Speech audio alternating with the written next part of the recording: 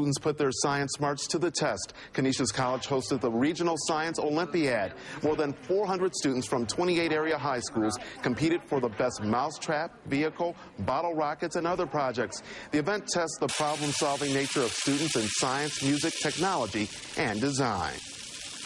This is my first year at the Science Olympiad. Jasmine's a pro. She was here last year. And we signed up together to do a building project. She did the bridge last year, and so we worked together on the tower.